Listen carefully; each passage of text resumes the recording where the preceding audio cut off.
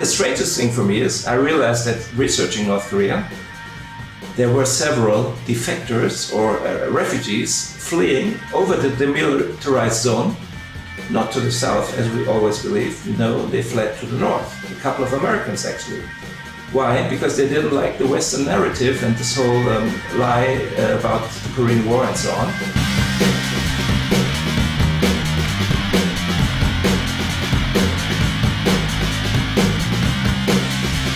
Acapulco, Mexico. This is Anarchast. Hey everybody, welcome to another edition of Anarchast, your home for anarchy on the internet. I've got another great first-time guest coming on. I don't know what's going on. There's a lot more cool anarchists coming out of the woodwork every day now. A lot of things going on, a lot of people waking up, a lot of consciousness raising. And but not to say that our next guest hasn't been an anarchist for a while. We'll ask him how he became an anarchist, but I think he's been an anarchist for quite a while. But I just found out about him about a couple months ago, actually. When I went to Somalia with Luke Radowski of We Are Change, when I got back, Doug Casey sent me an angry email and he said, "Why didn't you tell me you were going? I would have gone with you," which is kind of funny. A lot of people wouldn't say they want to go to Somalia with me, but that's Doug. And then he introduced me to Kolja Spori from Germany originally. He's currently in Monaco. He's a world traveler. He's actually an extreme traveler, he calls himself. He's actually the founder of Extreme Traveler International Congress. He's been to 192 of the 193 One World Government United Nations recognized countries. The only country he hasn't been to, interestingly enough, is Eritrea, and so he's missing one. And he's also a diplomat of Liberland, as am I, and so we have a lot in common. Although I've only been to about 100 countries, he's basically doubled me. So incredibly fascinating, and he has so many great stories. And Doug actually introduced me to him and said that they were all going to go to Iraq in November, and I was trying to go, but I had a number of things happen, and I had to get a visa, of course, and all this kind of stuff, and I just couldn't go at the time.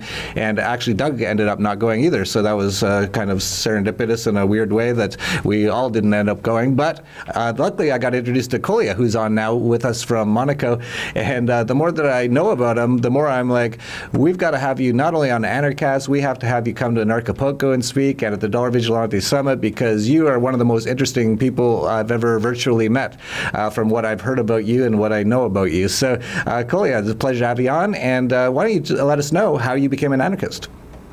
Yeah, hi Jeff, good to talk to you. It's an honor to be on your show. I think from my heart I've been an anarchist from very early on, and in the mind I had to become maybe 45 years old, about 5 years ago, to call myself an Anarcho Capitalist. Why did I have an early feeling to be longing for freedom and having a healthy skepticism about the state? My parents were in the foreign service, and we were posted to Istanbul, Turkey in 1981. And that was quite hard times, a military regime after a putsch. And I was in the German high school, which was one of the 3 top elite schools in the country, where wealthy Turks would send their children. And every Monday morning and Friday evening, we had to sing the national anthem, and the flag was raised, and it was all about the Turkish state. And standing there as a foreigner, as a German, having to go through that procedure in a school uniform, standing still, military drill style. But basically, for another state, you start asking yourself the question, what's that all about, all that symbolism? And it sort of reduced the idea, the value of the state for me. And then as I became older, I met my wife, but I've never married her because I don't need approval from the state or from church. So I'm very glad to be in a voluntary arrangement with my wife, and many other instances where I live my life like a libertarian or anarcho capitalist. And to find out about the background, the academic side of it, it took much longer. But here I am talking to you, Jeff, one of the super gurus of Anarcho Capitalism. And so I'm glad that I can talk about the subject with you today. Yeah, that's great, and I can't wait to hear some of your stories of visiting places like North Korea and all that. And you make an important point about having grown up outside of your own tax colony, and as a child, it must seem very strange to be, okay, so I'm pledging allegiance to this new thing, and they're giving me all this propaganda about this area, and it's one of the things that I've always said, and I think I heard you say this once, is that travel is basically the best education. Really, if you haven't traveled, you really don't really know anything about this world, and most of the information we get is wrong. And as a traveler myself to about half as many countries as you, I've been in a Thailand movie cinema where you have to stand for some sort of song to the king before the movie, and that might sound really strange and hilarious to people in places like the US, but what do you do every time you go to a sports ball game or a bread and circus game, a football game?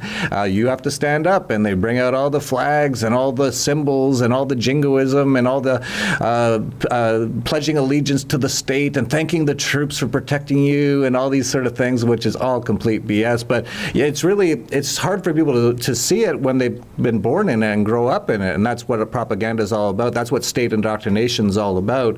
And we actually know now that the U.S. government actually pays the NFL and other sports leagues to do those ceremonies at the beginning. When I was younger, there was nothing like that.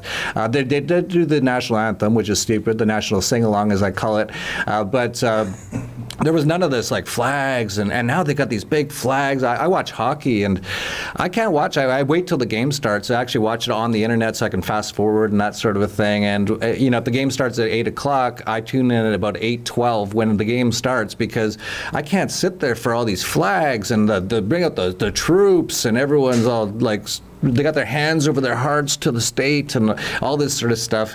But you can't really see that unless you get outside of it, and that's why travel is so important. So when did you first start really becoming an extreme traveler, as you say? I have to say, I thank my parents for their 3 postings abroad, which were Turkey and Istanbul, Turkey, and Madrid, Spain, and then Astana, Kazakhstan. At age 11 in Turkey, we were already traveling to the border of Armenia and Georgia and Syria and Iraq. We didn't cross it at the time, but I had already sort of a very exotic exposure at such a young age. Funnily, another thing I learned in Turkey at the time, or a little later, the existence of a deep state. That term comes actually from Turkey. So that also helped me later on to understand how the world works.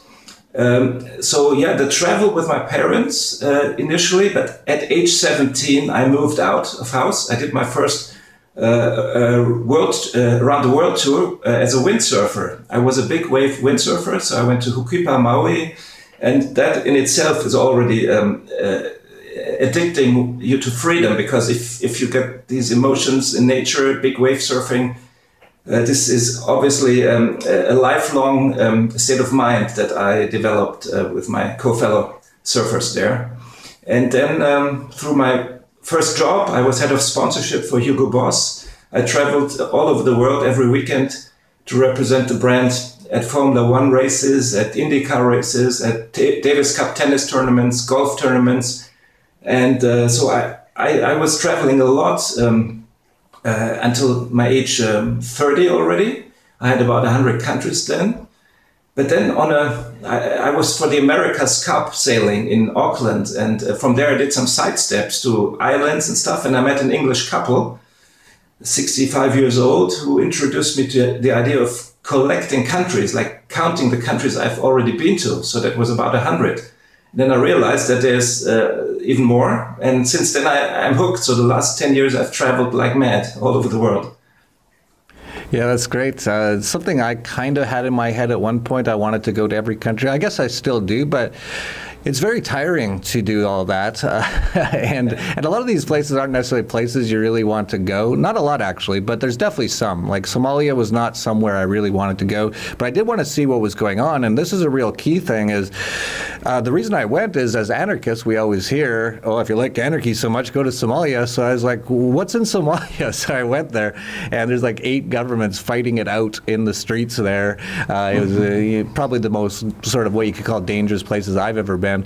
What are some of your most sort of extreme experiences? I would say off the top of my head, Somalia, number 1, nothing even close, and it's not anarchy there at all. Although you could say everything in life is anarchy, but it's not what we think of as anarchy. The people there aren't all believing in self-ownership and peacefully coexisting and not wanting to rule each other. It's actually almost quite the opposite. The people on the street, some of them are like that, but there's all these governments fighting over the area, which is actually something that statists say. They say if there's ever anarchy, then the states will all fight over it. But my whole view on it is if we can get enough people to understand what true self-ownership is, they won't allow people to take them over and things like that. So my number 1 is Somalia. Number 2 was Venezuela last year after they were well into hyperinflation, and I wanted to go there. I've been to Venezuela before. I was actually there about 10 years ago. It was really nice. And of course, you know, beautiful big nightclubs, at which I was into at the time, and beautiful girls and great restaurants, and Caracas was great. But I went back last year, and they were well into hyperinflation, and it was a totally different story. The hotel took most of the furniture from the lobby and piled it up in front of the door. I was at the nicest hotel in Caracas, and piled it up in front of the door to keep people out at night and stuff like that, and things like that. So those are my 2 most extreme. I'd have to say of the other like 90 whatever odd countries, most of them were actually quite a bit nicer than most people would expect. So what are to start off with some of the most the worst sort of places you've been, the places that you felt you really don't want to go back? Yeah, I totally agree with you that Somalia, or Mogadishu, in fact, is the worst capital in the world. It's really wild, and you see so much violence. I mean, I had probably a suicide attacker right next to us. The presidential convoy just passed us with enormous tanks and security and big convoy, and we still had to wait at this traffic corner. And then suddenly a Jeep right in front of us does kind of a power slide. And I found that weird already. So I'm telling my driver, go, go, go. He was just staring there like a sheep. And then this car jumped over 2 huge concrete barriers. It sort of rock climbs over those 2 barriers. And the second one became a jump right in the back of 2 women, killed them on the spot. Probably a young woman, totally nice dress, and another one with black dress. Killed them right in front of us. And that moment my driver realized we were really in danger. I was expecting for the car to blow up. It didn't, but certainly the guy was stopped then, and we went. It was dangerous. And you see so much weapons and different militias and security companies. So yes, my number 1 danger experience would be Mogadishu. Number 2 is probably Goma in East Congo, because there's 3 different kinds of danger. You have a lot of war activities, rebels for many, many years, a lot of UN troops. Actually, you can recognize the danger factor from the color of the UN troops. If they're white people, it's a very safe place. And if it's a really tough place, they're from Nigeria. And so in Goma, you have this sort of danger, rebel activity. Then there's a volcano that occasionally spews out the lava into the city of Goma. So there is very sharp, cold lava everywhere. And the cars have to crawl over it. It's very tire consuming. And the third danger is there's gas bubbles from Lake Kivu, a beautiful lake, but there's occasional bubbles that have a gas that kills cows or sometimes children that walk around. So that is a really dangerous city. I'm going to mark that one off as one that I probably won't visit anytime soon by the sounds of it. The advantage of Goma is you can visit it quite easily when you come from Rwanda, which is a place which is actually blossoming. It's great, despite the tough history with this huge genocide there. But from Rwanda, you just go over the border. You don't need a visa. You can go to the visa to the border guard. He's very well nourished, let's say. You can realize from this fact that he's probably open to a discussion. And then he actually gave me his own driver in a Land Cruiser and a visa on the spot and a city tour of Goma.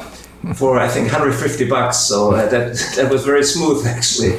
I like these sort of situations when things are possible, despite officially they are not possible.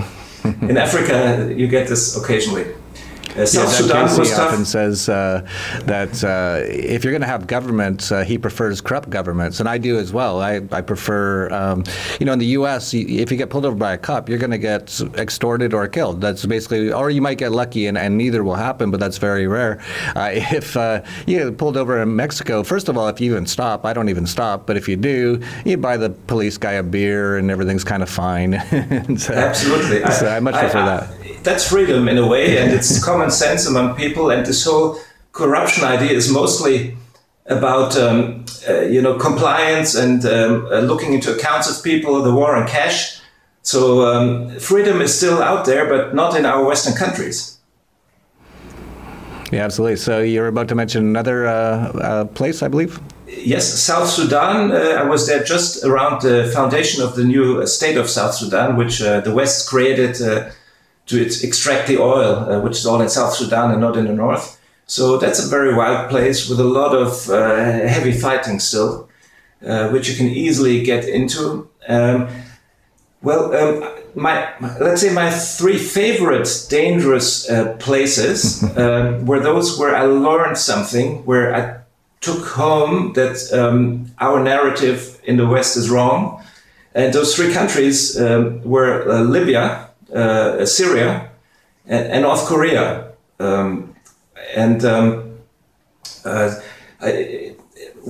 did I learn that something is wrong with what I've learned in the media at home? Where is the narrative in the West pure propaganda? Let me start with Libya.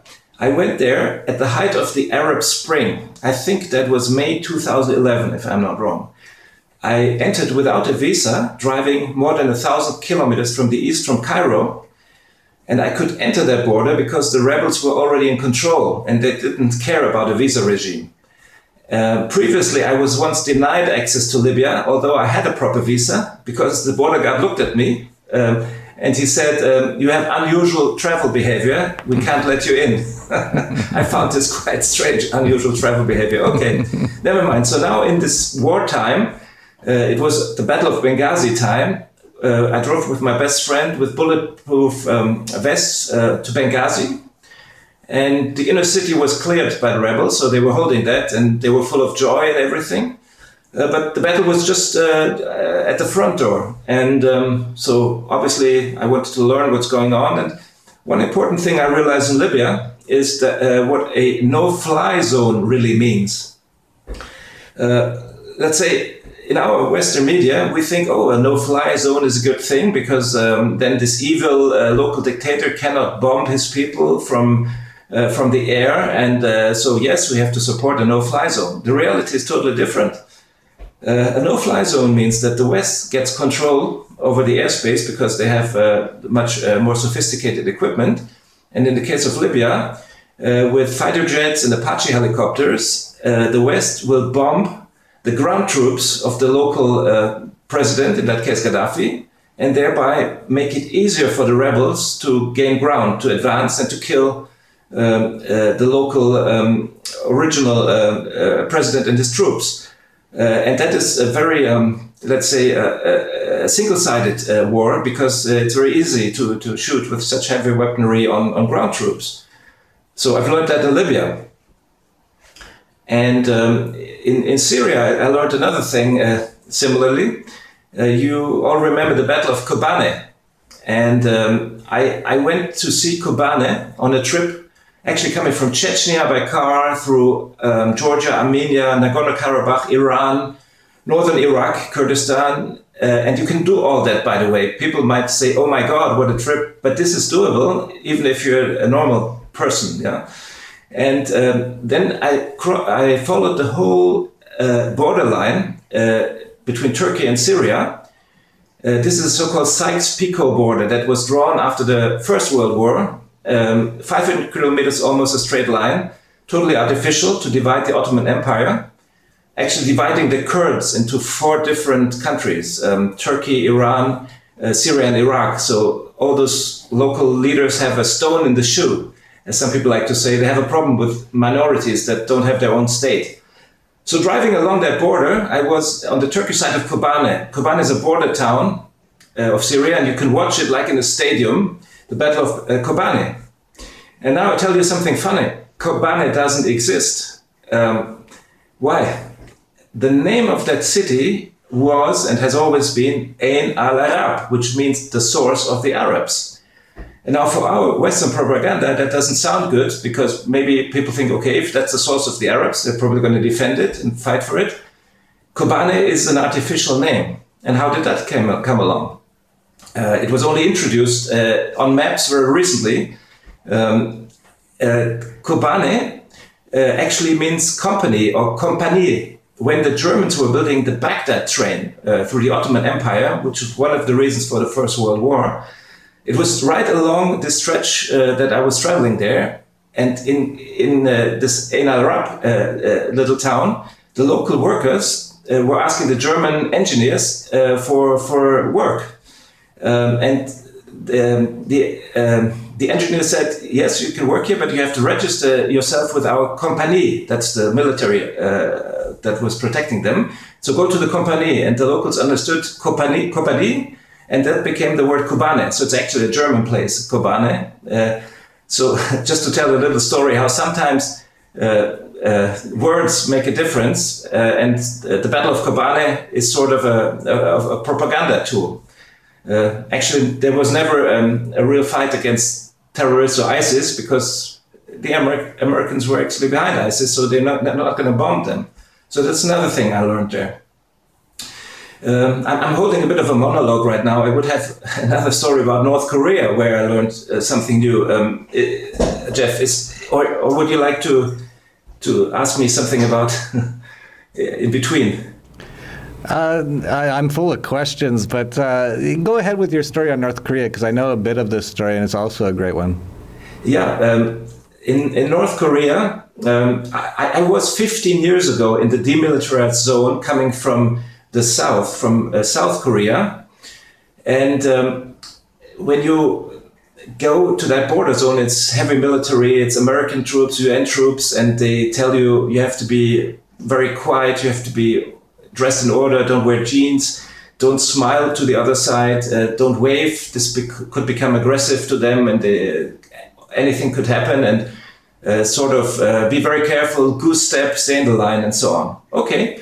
So when I reached the front line, I looked at the other side, and there were tourists on the North Korean side, and they were probably Chinese or I think Burmese, Myanmar people. They were on the side of North Korea, and they were friendly, they were smiling, they were much more relaxed than us, and even waving to us. So I thought, oh my God, why are we behaving so strange over here? Okay, now 15 years later, that was this year, January, I am traveling to North Korea. It was the height of the tensions, Trump reneging on his agreement to meet Kim. It was super cold and no tourists. American tourists were or are still forbidden to travel to North Korea. So talking about travel restrictions, the West does that too. And I realize many things that we learn about North Korea in the West are wrong, are pure propaganda. So I'm not going to defend North Korea. I'm a libertarian. I'm certainly the total opposite of defending a communism or a socialist system. But even on the plane, which was very good, Air Koryo, there's a business class, and there's television screens and friendly services, young air hostesses compared to American Airlines. So and there's a guy sitting not far from me, blonde guy. I don't understand the language. He talks to his wife. So when we land, I approach him and say, you're a tourist. He says, not working here. Oh, so I'm interested. And he actually then says he's the national trainer of the North Korean football team. So he's an expat who is working there all the time. And there's more expats working there. And actually there's even business people in North Korea. So it's quite open. Contrary to the narrative, there's economic activity, there's even private business people. My guide's a friendly woman, her father was a businessman, through Chinese businessmen trading with foreign countries. And in Pyongyang, it's actually quite a modern city with lots of skyscrapers, really nice houses. And there's no banks inside or insurance companies. Actually, there's real people living in there. Scientists, engineers, teachers, obviously also people that are important for their narrative, their propaganda, media people and so on. But like in Pyongyang, everything is livable. They only have a problem that the embargo of the West doesn't give them any heating facilities in winter. So it was very, very cold. It's more or less unheated in most buildings. So two important aspects that I learned there. There is a Korean wall. Did you know about that, Jeff, that there's a wall all along the 38 parallel? I heard from you that, yes. Yeah, so I found that unbelievable, but it's even on Wikipedia. It's true. The wall is only visible from the north. It slopes out on the south as like a green hill. And this is against, obviously, tanks and troops coming from North Korea to the south. But they built a wall there. And the wall sounds bad to most of us. And yes, it is, because we built it. The West built it, South Korea and America. So that was strange. And then the strangest thing for me is I realized that researching North Korea, there were several defectors or refugees fleeing over the demilitarized zone. Not to the south, as we always believed. No, they fled to the north. A couple of Americans, actually. Why? Because they didn't like the Western narrative and this whole lie about the Korean War and so on. And there was even a movie, a British documentary movie made about those refugees, the Western refugees to North Korea. And the film is called Crossing the Line, if I remember correctly. So what a strange twist to the narrative that I had learned. Yeah, very interesting. And this is why I say it's so important to visit these places and see things with your own eyes. Of course, not everyone can do that. It takes a fair amount of money to be able to do that and a fair amount of time to be able to do it. But if you do have the opportunity, that's really the only way to know what's actually happening, or at least get some sources of people that you kind of trust. And, you know, people like Kolja are good sources, in my opinion. He's an Anarcho Capitalist, so he start there, and he doesn't work for the mainstream media and things like that. And with Korea, I've got my own ideas on what's going on. I think it's all just a big show. This North Korea is dangerous to the United States, of all places. And I think they do that all the time just to keep the military-industrial complex going. I think people like Lil Kim, the dictator in North Korea, I think he went to school in England or something. I think he's in he's with the same people who control all the countries, in my opinion. So I don't think there's any conflict there, but they, of course, have to keep the U.S. constantly in fear, so people keep paying their extortion fees of trillions of dollars per year to the military-industrial complex. But one interesting thing that I saw you point out was that you said the biggest issue you saw in North Korea was that they had most things, but they didn't really have good ways of doing heating. And that's very interesting because according to the mainstream television programming propaganda, they've got a very major nuclear capabilities.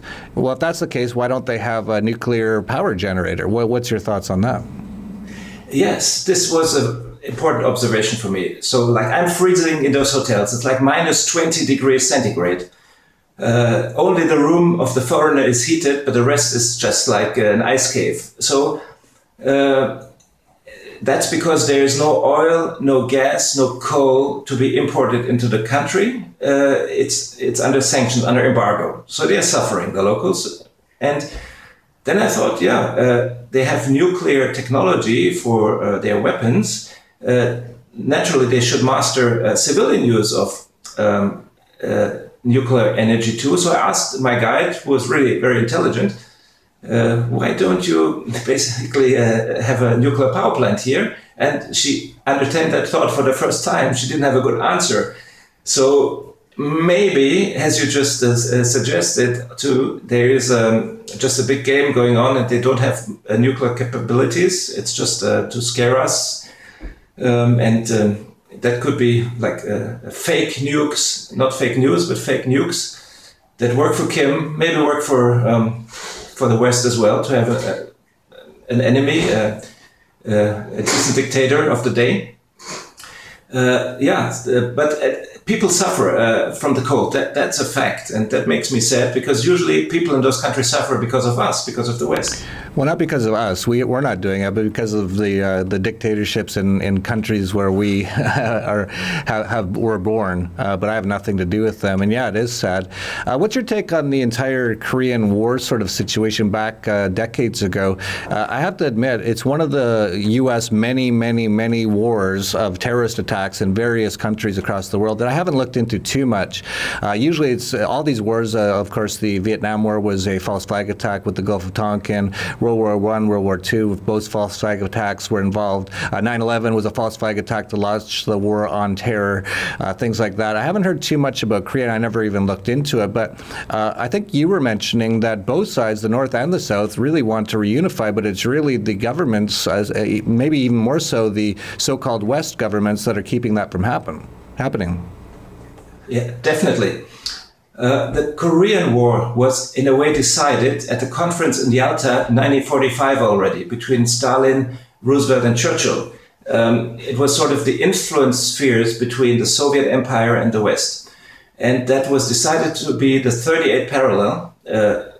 And later, we're talking about more than 5 years later, the Korean War was started, in my opinion, mainly to grease the military-industrial complex and to create a sort of hub for the Western or the American military at the strategically important point, sort of a wedge between Russia and China. And these strategic ideas cost 2.5 million lives of North Koreans. That's a quarter of the population. It's the most bombarded place ever in history. We're talking about bombs from the sky, no-fly zone type of bombardments. And to give a proportion, that is like, I think, if in the United States, in a short period of time, 80 million people would be killed by air attacks. That's the proportion. It was the worst bombardment ever in history. And it's quite interesting to go to this Victorious War Museum in Pyongyang and to see the story from the other side. Of course, one could say this is their propaganda. It is, but they just have to tell the truth, and that's bad enough already. And then you see a lot of captured war material from the Americans, and you see pictures of suffering GIs or dead GIs, mutilated GIs. We don't see this here.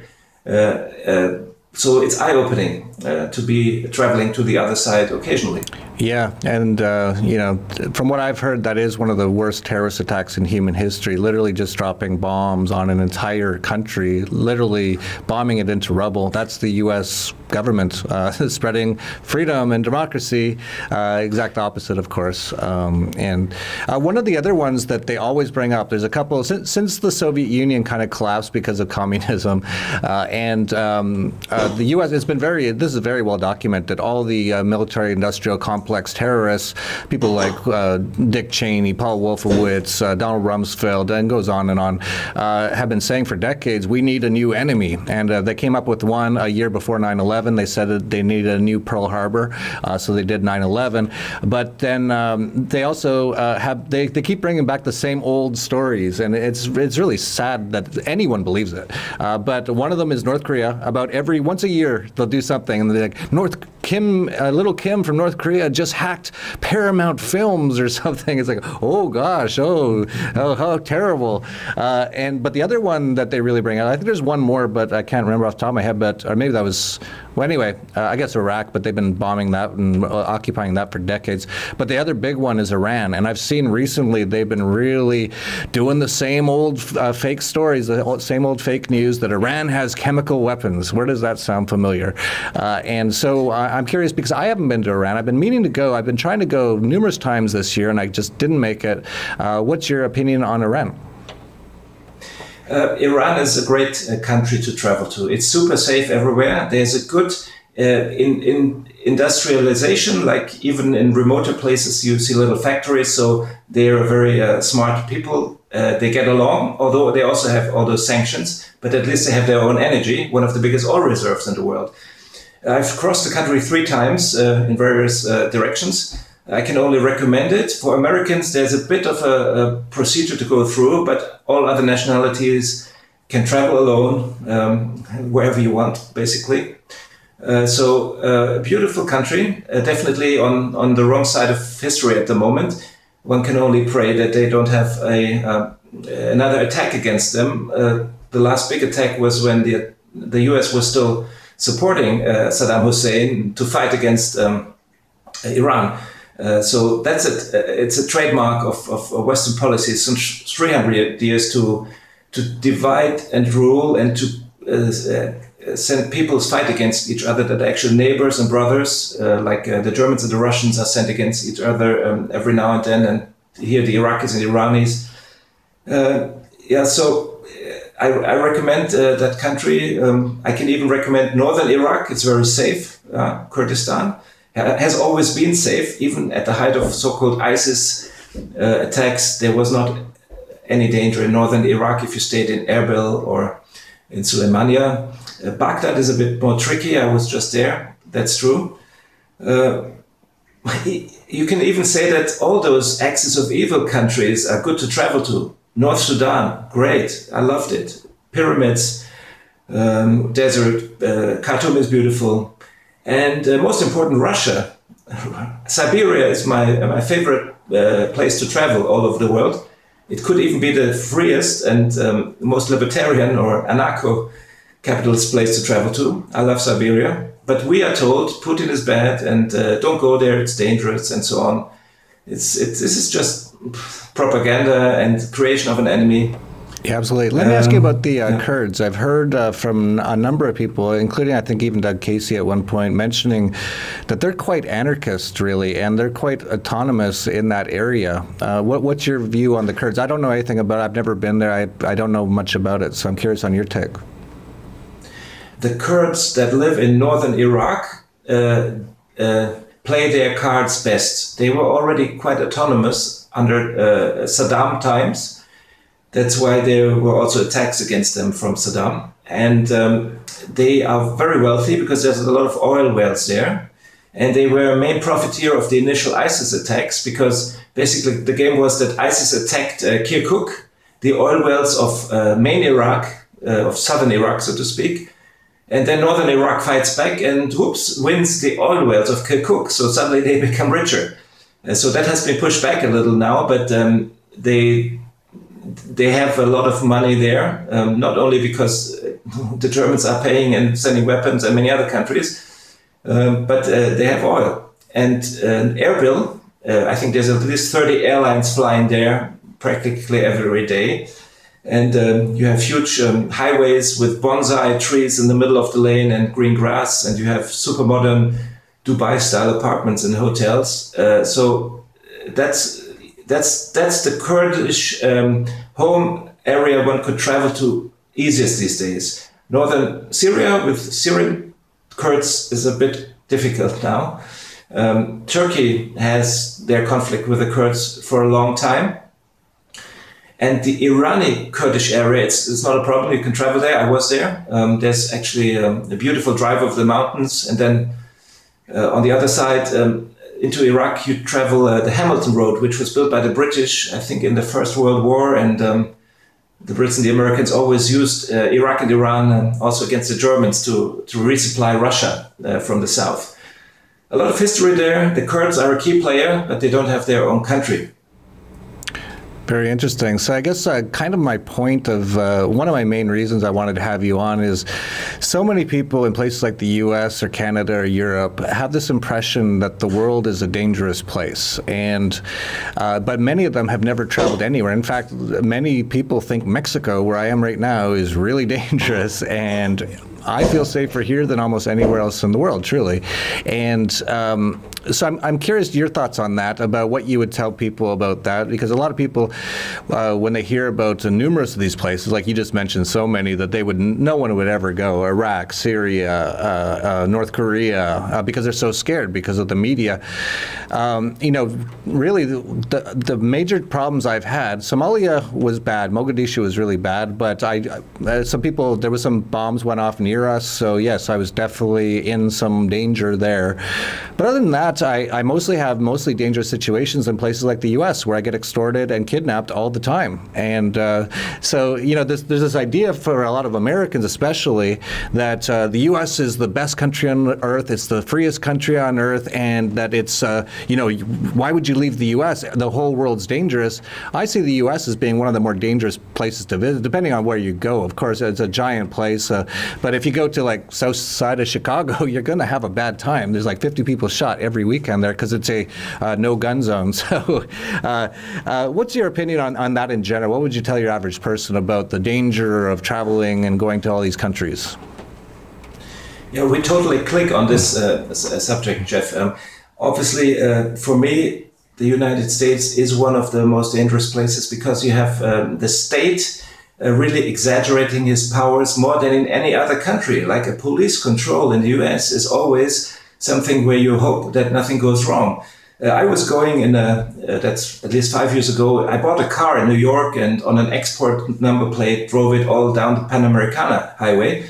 And just before Laredo, the border to northern Mexico, my buddy was driving, was going way too fast, and the police car came from the opposite side, and we didn't know they can measure the speed from the opposite side. So they stopped us, and then my buddy had to do the whole procedure. Get out, get on your knees, arms on your back, and so on. And then we had to show all our cash. Luckily, they didn't take it. And also they could see we're sort of good people, well-dressed, Austrian, talking like Schwarzenegger, my buddy. And so we didn't have a problem, but that could become a problem. And I know it happens. In the US, the state is the most monstrous phenomenon, more than in any other place in the world. I don't really look so much into like gang violence or normal violence that can happen anywhere if you're in the wrong part of town. But obviously, the States is one of the most inhomogeneous countries in the world, and that usually creates criminality. One of the reasons we get this migration wave now in Europe that creates tensions. And at the end of the day, the biggest danger for a traveler anywhere in the world is traffic accidents. And that you can't really protect. If there's an idiot hitting you with an oncoming truck, that's going to be it. If you're in Bosaso, Puntland, where I was recently, or in Boston, USA, that's the biggest risk in my opinion. Yeah, so very interesting that that's the biggest risk is things that people do every day and don't even think about it is automobile accidents and things like that. Yes. Jeff, may I just add, I have obviously developed some techniques how to travel safer, not to become a victim. I think a lot of that has to do with your composure, how you interact with people. Looking like a tourist in sandals and shorts, that makes people a victim. And traveling by train or bus, where you end up in undesirable parts of town, that is more dangerous than riding in taxi, for example. So try to be strong, and then people will not go after you. And that's not only the small petty criminal, even the other dangerous guys like the policemen in some countries, or the border control, tax duty, customs duty people. They obviously like to make you a dancing bear if you look like easy prey. I certainly don't look like that, and usually I don't have trouble. Yeah, absolutely. That's something I do as well. Wherever I am, I try to generally fit in with the local culture to an extent. Obviously, I'm not wearing, like, I haven't been to Saudi Arabia, but I probably wouldn't wear the whole white bathrobe thing or whatever they wear.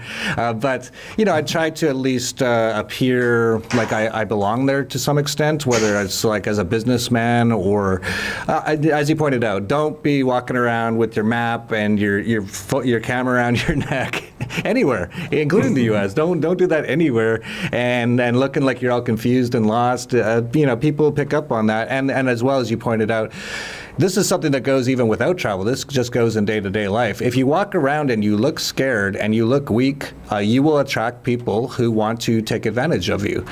So as a guy, walk with your stand straight up. You know, don't be all like. I actually remember once I saw a person on the street and they were walking down the street and they looked so fearful, and it was a bad part of town. I forget where I was, somewhere in the U.S. And I saw this guy walking along and he was basically like walking like this, and I was like, man, that guy's gonna get mugged. And I'm in a bad part of town too, but I'm just walking along. I'm like, I see someone, like, hey, how you doing? You know, like, you know, just kind of like, you know, act like you belong there a little bit. So yeah, that's good advice. And he pointed out as well, that's one of the risks as well, is all the governments. And that's, you've probably had this happen so many times. I have just issues with customs and government people and where are you going? Where are you going next? Where did you come from? And that to me is always the biggest problem, is just governments. And it's like in the U.S., it's like one of the worst. Actually, where I'm originally from, Canada, it's one of the worst in the world. I've heard so many. I've gone to the back room in the Vancouver airport so many times, and they basically get me stripped naked. They threaten me with all kinds of stuff and ask me for hours, all kinds of stupid questions. And they do that with other people too. It's not just me. I've heard, like, I know one woman, she's like in her 60s, a Chinese woman, the nicest person I've ever known in my life. She got pulled into the back once for hours. So yeah, basically when it comes down to, as anarchists, what's the biggest risk traveling? It's usually just the governments in all these places. Yeah, absolutely. I got grilled in the US once in the back room, but it was okay because I could really explain why I have all those weird passport stamps. But after this interview now, maybe my risk is a lot higher. So. Maybe, I don't know. I used to always have troubles going to the U.S. and lately, I don't know, I've got like a green flag on their computer system. Like they just, as soon as they swipe it or beep it or whatever they do now, they just go, oh, go right ahead. So either, okay. I think I got pulled over, like I used to go to the U.S. and literally every time they'd look at the screen, they'd look at me and they'd go back room. And it'd be like hours back there. They'd be like threatening to like kill me. I wish I had like a pen camera to show people. People don't believe me. All that kind of stuff. And then after years and years of that, and I was like, this is back a couple years ago when I said, I'm never going back to the U.S. I decided after a few years, I'm like, I'll go back. I'll put up with it every now and then. And ever since then, I've gotten this green light. It's like something, maybe someone on the inside's like a fan or something, and he just put like a green check mark or something. I don't know. But yeah, the U.S. is really bad. Canada is really bad. Australia is so bad. It's mostly the Western countries, actually. Although I will say that I had a pretty bad experience in an airport once, and that was in Turkey. And I was curious about your story about growing up there. That's a really strange place, and it's interesting you said that's where the deep state phrase first started. There seems to be some very, it's very statist. It's very controlling. The airport there, I got pulled in there. I also got pulled in Tel Aviv in Israel. They stripped me down. They threatened to beat me up. They stole my laptop and said they were going to send it back to me. 1 year later, they sent it back to my dad's house, and I don't even know how they found his house. And it was all parts. It was like literally all screws and bolts, and they took it all apart. So those are a few of my horror stories. But, you know, again, like I always get through it fine. Like that's really the risk, is mostly government. I want to comment on what you said about Turkey. Turkey has changed a lot since President Erdogan took over and reshaped the country. First of all, he built amazing infrastructure that's important for people who live there. So there's a third Bosphorus bridge. There's two other big bridges over the Strait of Gallipoli, actually. Just now, the biggest airport in the world has just been opened in Istanbul. And he's building a parallel Bosphorus, an artificial Bosphorus. I mean, these are huge projects. That's really visionary. That's why people love him, but it's sort of the normal people. The elite doesn't like him because the elite in the past was more connected to the West. And the deep state in Turkey was actually a control of the system invisibly through structures in the military, in the secret services, in universities, the teaching community, and so on. And this whole mix came up in a famous incident called the Susurluk accident, which is a little city in western central Anatolia, where there was, after midnight, a big Mercedes driving into a lorry. And the people in the Mercedes were all killed in the accident. And turns out one was Abdullah Chatle, that was a famous hitman, provided with passports by the by the Turkish Secret Service, and known to work off hit lists for their deep state. And next to him seated was a Kurdish militia leader, and there was a supermodel and a drug baron. And so through that incident and a lot of weapons and stuff in the car, suddenly it was clear that there were sort of unhealthy connections in the country. And Erdogan cleaned all that, especially after the putsch, which he used to his advantage. Without a doubt, Gülen, his adversary backed by the CIA, wanted to putsch him out of office. And Erdogan knew about it. He got a hint from Putin, and then he could sort of create his own putsch scenario a little earlier than Gülen's scheduled putsch, and therefore had a tactical advantage. And since then, he is basically in control, and he's kicking out all those deep state structures, which is people not working for Turkey, but working for the interest of Western countries. And the term deep state is now used in many other countries. I know in the US, Trump apparently is working against the deep state. I have my doubts. In Germany, we have the phenomenon. Basically, that's a Western phenomenon, and we've learned about it from Turkey. Oh, very interesting. And I should point out all my problems with government, when customs and all that sort of stuff. It used to be a lot worse in the past because I used to not be nice to them at all. I used to really be very not nice to them. So I'd walk up and they'd go, "Hello, sir." I'd be like, whatever, and they'd be like, well, where are you coming from today? I'm like, where are you coming from? And they'd be like, pretty quickly in the back. And so I'm getting older now, and so I try to act nice with them just so I can get through. Actually, Doug Casey's got one story I totally love that he said he was going through, and he's the kind of person who has a really hard time being nice to them as well, and I think he still to this day isn't very nice to them.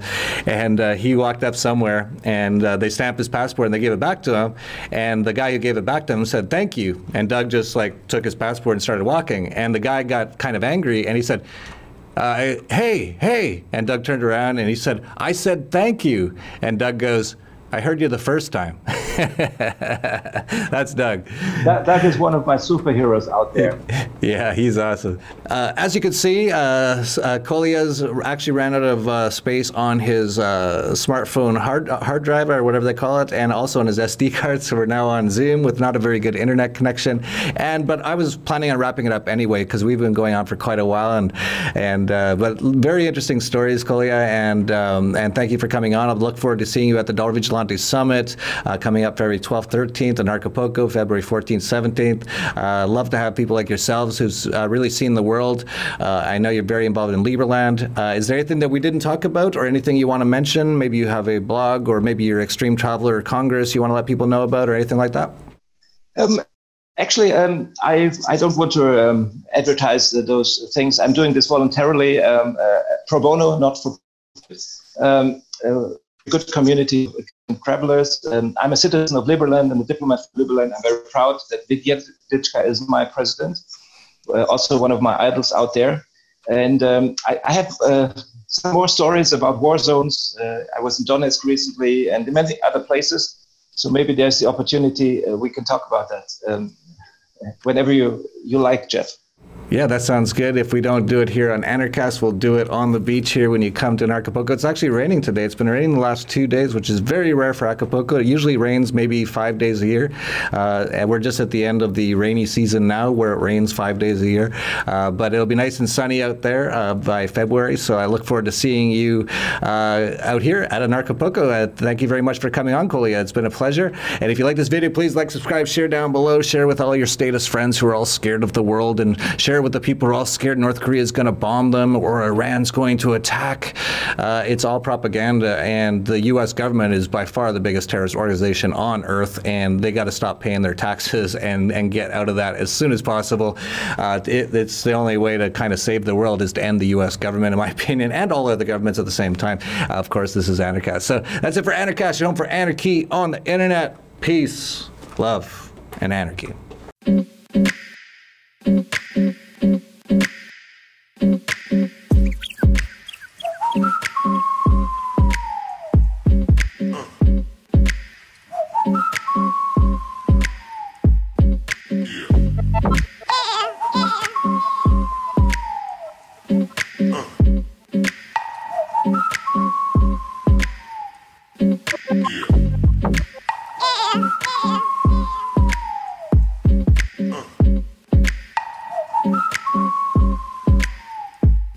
Thank you.